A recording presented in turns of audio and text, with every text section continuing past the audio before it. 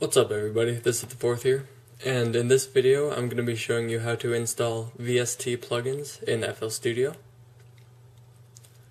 So first of all you need your VST plugin, of course. I just have the bitcrusher.dll right there.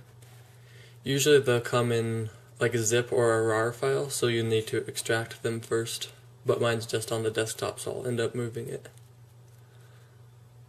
So the folder that you need to put your VST plugins is going to be on the hard drive that you use for FL Studio, which will probably be the C drive.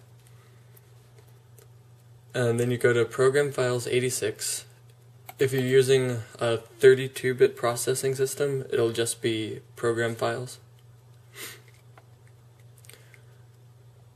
Okay, then scroll down to Image Line. Open that up, and then select the version of FL Studio you want to install the plugin for. For this video I'm going to do FL Studio 10. And then you go into the Plugins folder, VST, and you just drop your VST plugin in there. And now inside FL Studio,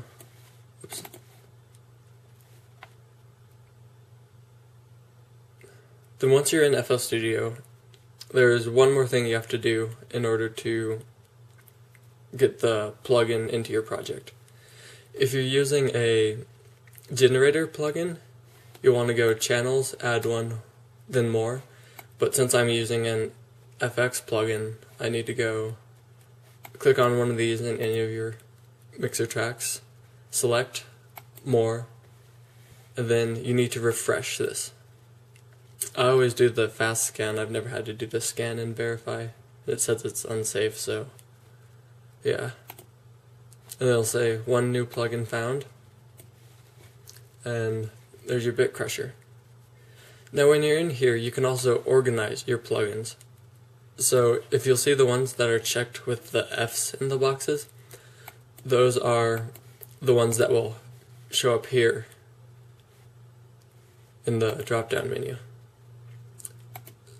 And to change that, you just go back into the More, and if there are any that you don't use ever, you can turn them off and kind of clean up that area. And like if you're planning to use the bit crusher a lot, you can check that one with the F, and it should come up right there. So yeah, hopefully that tutorial was helpful. Subscribe. I'm going to be doing a lot more tutorials in the future. So yeah, peace.